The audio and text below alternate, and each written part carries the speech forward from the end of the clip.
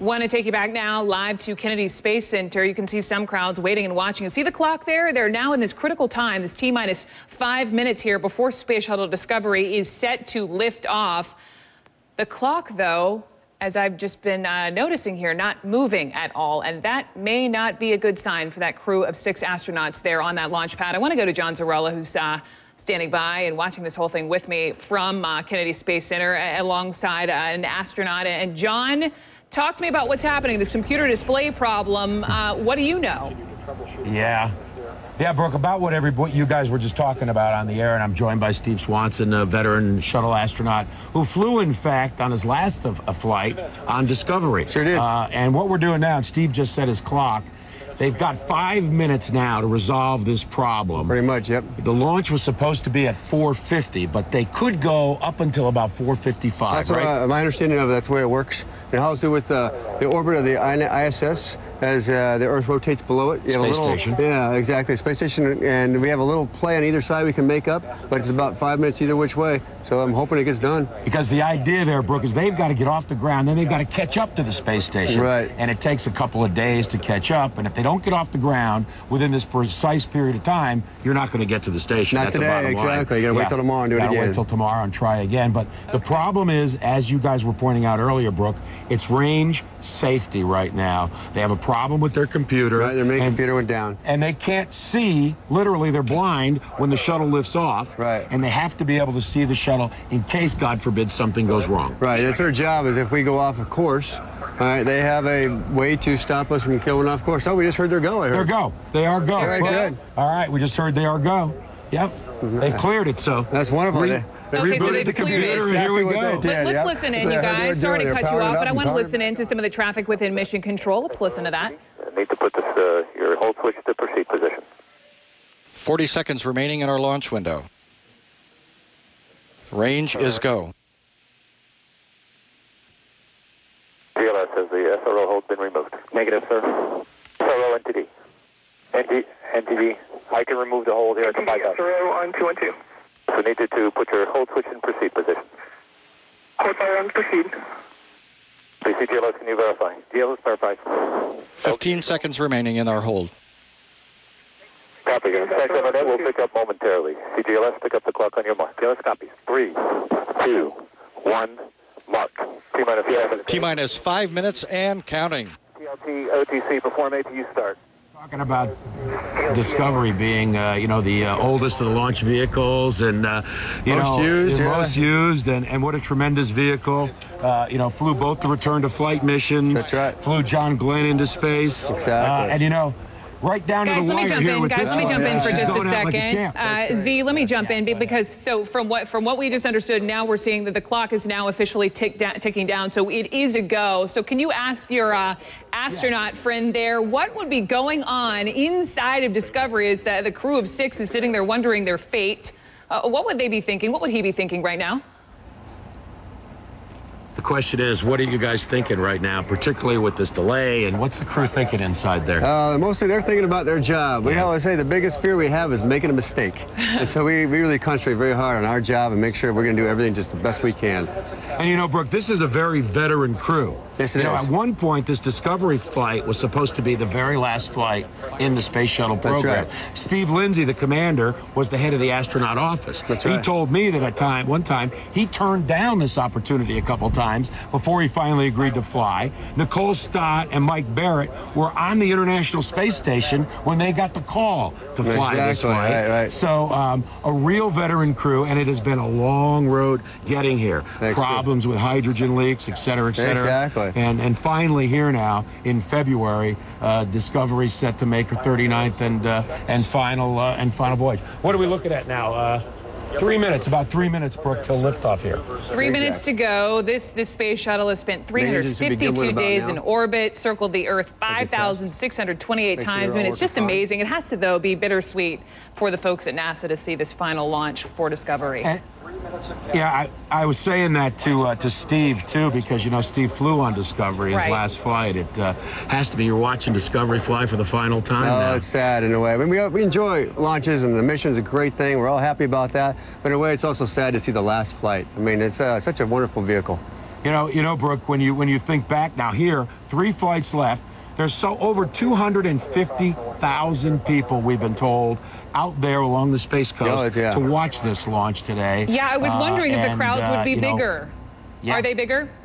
Huge crowd, enormous crowd, much, much bigger. And when you get to that April launch, they expect about 400,000 people. Yeah, it's pretty huge. And then in the summer, June, July, the last Atlantis launch, 1 million people expected here for that launch, bro. What are they doing right now? This is it. We're in the final couple minutes. It's 2 minutes to go, right now. So they're right now they just closed their visors, turned on their oxygen, so their suits can be pressurized. They don't have to worry about it in case the cabin does depressurize. They're going to be fine in there. And now at this point they're just getting ready. They're kind of settling down in their seats, making sure everything's ready to go. And getting ready for the big ride. You get to this point now, when you're sitting up there, those 2 flights, you're thinking, okay, I think we got a pretty good shot of getting off the ground. That's exactly. I always say that until you come out of a 9-minute hold, you don't really think you're going. Right? Then you come out of a 9-minute hold and think, well, there's a pretty good chance I'm going. Now you get to this point, and there's a really good chance you're going. The heart gets going a little faster. Yeah, exactly. And the next big step is at 31 seconds, the computers on board take over. Yeah, it looks like they are going here. Where we're when that happens, take a look at the clock here. Here we go, 1:29. That's pretty much almost like a 99% chance you're going at that point. So that's what we always wait for. When that takes over, all right, we're going. You know, though, Brooke, I've been here for a lot of launches. Yeah. And I've seen them stop this countdown, with, literally with a couple of seconds. That's true. Before they light those solids. That's true. But in the last about 10 years, it's changed. And we got much better at it. So it's not a go until it's a go. Let's just listen. It's 1 minute and counting. The ground launch sequencer will verify that the 3 main engines are ready to start. The booster joint heaters are being deactivated at this time. T-minus 48 seconds, and we're transferring to orbiter internal power. Discovery is now running on its 3 onboard fuel cells. Coming up on a go for auto sequence start at T-minus 31 seconds. CLS is go for auto sequence start. And we have a go for auto sequence start. Discovery's onboard computers have primary control of all the vehicle's critical functions. 20 seconds. The sound suppression water system 15. has been activated, protecting Discovery and the launch pad from acoustical energy waves. CLS is go for main engine. Go for main engine start. We have main engine start. 2, 1. Booster ignition and the final liftoff, a tribute to the dedication, hard work, and pride of America's space shuttle team. The shuttle has cleared the tower.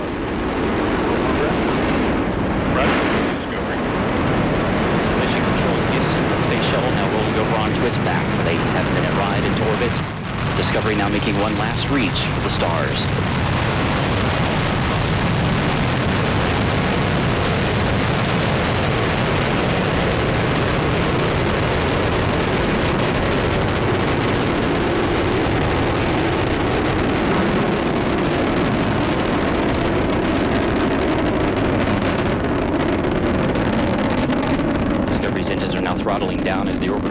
Through the area of maximum pressure, reducing the stress on the shuttle as it goes supersonic.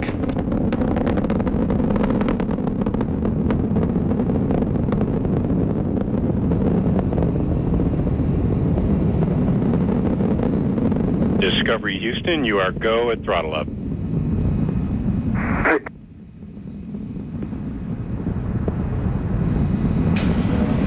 Commander Steve Lindsay acknowledging the call from Capcom Charlie Hobaugh as Discovery's 3 main engines throttle back up. Lindsay is joined on the flight deck by pilot Eric Bowen, mission specialist Al Drew, and Nicole Stott.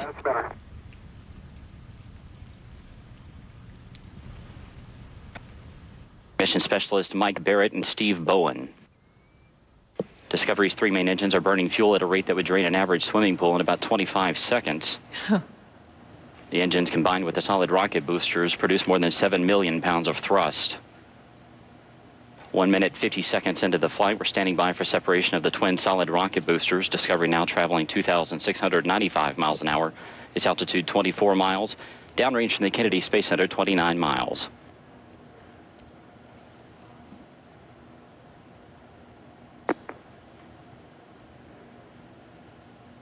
There they go.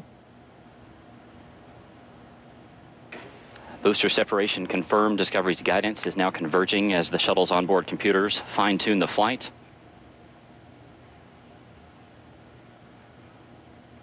Two minutes, 25 seconds into the flight, Discovery traveling 3,189. Well, I don't know about you, but I just got goosebumps watching that happen. The Space Shuttle Discovery final launch from Kennedy Space Center. I want to go back to John Zarella and his astronaut friend there, Stephen Swanson. And gentlemen, Z, can you ask Stephen what that feels like? I mean, we just mentioned it goes supersonic. How loud? What does that feel like? You know, the question, of course, is what everybody wants to know, and Brooke was asking is, what does that feel like? You know, when you go through that maximum aerodynamic pressure. Oh, yeah. It's the elephant on the chest, or? Yeah, you know, one word is acceleration. It's amazing, though. It's like you're on the end of your back, and I like a big hydraulic press just hits you in the back, and it never stops going. It just keeps pushing and pushing, and it's just amazing. It just keeps going. And then for that long, 8.5 minutes, you get kind of acceleration. Because, yeah, we're waiting now, because, Brooke, you know, the next major milestone comes up, as Steve was saying, at 8.5 minutes, when the giant orange tank there, that's the external tank, separates. And at that point, you're in space. You're free floating, you're in space, you're done. Well, So what's the moment of what's the moment of weightlessness? What does that feel like? We all want to know that. Mom, what does it feel like when you go weightless? Well, you're strapped in, so you don't feel it right at that point. What you feel, though, is what you see mostly is the fact that everything you had on here just kind of floats up in front of you, and you have to grab it and put it back where it belongs. You didn't have it done well. Yeah, if it wasn't on right, because it's not supposed to be doing that. Yeah. I imagine they are. You know, Brooke. Yeah. I imagine they're very much so strapped in. Negative return. Z, hang on, because I think we're going to quickly turn around. We have the moment of liftoff. Do we have that, guys? Let's play that. 1. Booster ignition and the final liftoff of Discovery. A tribute to the dedication, hard work, and pride of America's space shuttle team. The shuttle has cleared the tower. You heard him in mission control, dedication, hard work, pride. From what I understand, talking to an astronaut just a moment ago, it takes 2 days for this crew to get all the way up to the International Space Station where they're headed, and they're headed up there for this 11-day mission. John, what is the mission once they get up there? Well, you know, again, it's mostly a resupply mission to the International Space Station. They're going to bring up, really what comes out, a big closet is one of the things they're bringing up. Storage area. Storage area. Exactly. Because the station is built, it's done. And they're also bringing up Robonaut, too. That's right. That's a big deal. That is. It's, you know, the most sophisticated, dexterous, you know, artificial intelligence that's ever been put up anywhere. You know, General Motors and NASA combined together on that project. And eventually, you know, later generations of Robonaut will probably accompany crews to Mars to help out with tasks on Mars and places like that. We're hoping to use it on spacewalks someday too. It'd be a great thing to have to hold something for you when you're moving some other tools around or moving something around. Something that you could say, hey, hold this for me. It'd be great to have while you're out there. Yeah, and so you know, there are a tremendous amount, you know, the fact of the matter, Brooke, is we're looking at the end of an era here. Yes. You know, this is it. We're not going to see a lifting body like this probably in our lifetimes again that can do this and then return safely here. This is it. I mean, the shuttle is an amazing vehicle. I mean, what it can do is fantastic, but it can't take us out of low Earth orbit. No. Well, I know I've got to let you two go. What it can do is just amazing. It is amazing. I got to let you go because I have a feeling folks in Situation Room want you to stand by because I know Wolf Blitzer will want to talk to you about this historic moment as well. But my thanks to Stephen Swanson and to you, John Zarella, for that. And how about that? We just watched the 39th voyage liftoff Space Shuttle Discovery. It's hugely significant, not just for this space shuttle, but the entire fleet, because these are the final liftoffs we will be seeing this year. And that does it for me here in Atlanta. I'm Brooke Baldwin. Now to Wolf Blitzer in Washington with the Situation Room.